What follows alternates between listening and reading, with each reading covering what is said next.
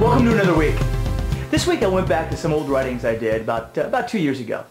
And I was reading what I've written in the past, and it seemed like real estate at that time was making a shift, and gas prices were about $2, and illegal immigration was the hot point, and at that time the Pittsburgh Steelers won the Super Bowl. And I realized where we are now. Well, it's July of 2008, and I believe there's no better time to talk about adversity. 2 years ago, I wrote about adversity, and I realized I might have been ahead of the game, realizing the things that were going to happen that I didn't even see was going to happen. But there's no better time to talk about adversity than now. Now, there's different types of adversity, as I'm feeling right now. There's personal, financial, and there's even global.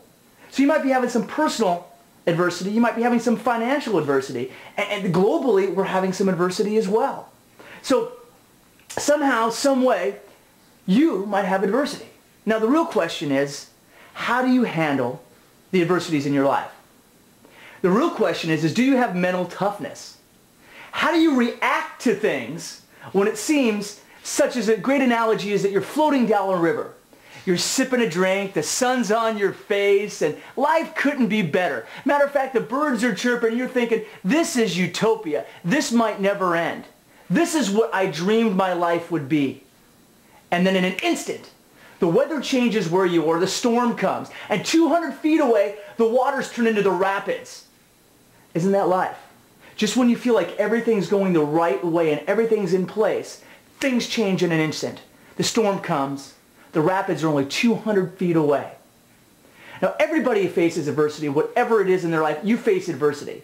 The question again is, how do you handle it? Now, let me tell you, in coaching and talking to a lot of people, through the adversity they're having in whatever industry you're in, most people first play the blame game. So if you were floating down that river in that raft, most people would say, you know, so-and-so, it's their fault I'm here. They told me this river was safe. They told me that I would be fine floating down this river. It's their fault. And then it turns into some sort of anger. I knew I should have never went in this water. I knew I should have never. Everybody told me that it could be dangerous. I should have never got out of bed. Everybody told me that going through this water could be dangerous. Then it turns into anger. And then when you get into the rapids, the whole way you're complaining. You're holding on, wishing you never got up today. This is crazy. How? I can't believe I might die. This is so bad. And what seems like a lifetime then comes to an end. Now the sun comes out again and the water's back calm. The first thing that comes to a lot of people's mind is, hey, heck, you know, that wasn't that bad. I might even be able to do that again. Matter of fact, I feel like I'm almost an expert now, and I could tell people about riding the rapids and how it is of coming through there, when the whole time you were never prepared for any type of adversity in your life. My quest for today, and with the passion I'm having right now, is have a plan. Adversity is going to happen in some way in your life. Have a plan. Because it's never really that bad.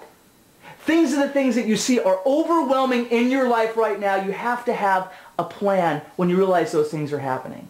Now, if I want to use the analogy of this river, you have to have a strong raft, which is your faith.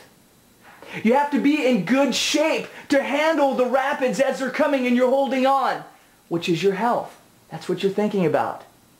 And then you have to realize as you're going through that, this is going to be a great story because I'm going to make it to the other end. That's life's experiences. That's the key of the plan that you have.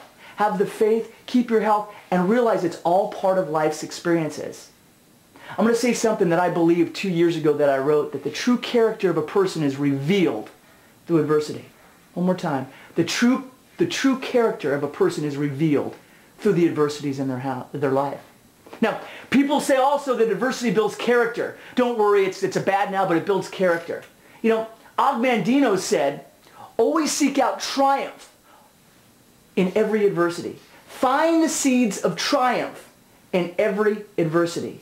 Look at the things that are happening and find the things that you know through what I talked about, through the health, through your faith, through the life experiences it's going to come from. The seeds are there. No matter what's going on in your life, the water will get calmer on the other side. So really, what is your option? What is your option when you're through that? Give up and drown? Just give up? Just say forget it? I don't find that as an option. The water might not be the same on the other side, but it might even be better than it was when you remember when the sun on your face sipping that drink. The choice is yours. Now, I know adversity pretty well. I'm on the finance side of real estate. Adversity comes at me very quickly right now because things have changed in our industry dramatically. Believe me, the ride on the raft was sweet. It was fun. Now we're in the rapids. In most industry and in our economy, we're in the rapids. Okay? You have to realize that through my faith, my health, and my 22 years of experience in the industry lets me know the water will be different, but it might even be better on the other side. So I'll enjoy the ride, I'll take new experiences, and it could be even better next year, next month, in 2 years, don't know. But I'm in the adversity and I know through my faith, through my health, and my experiences this is going to cause, that's going to get me. The seeds I find in every adversity. That's what we want to find. Look, the road to success is always under construction. The road to success is always under construction. So I'm going to tell you right now, put your life in four-wheel drive, put on your hard hat, and just drive right through it. Be strong, keep your mental toughness, find the adversity, have a plan, have some fun, and make some dreams come true.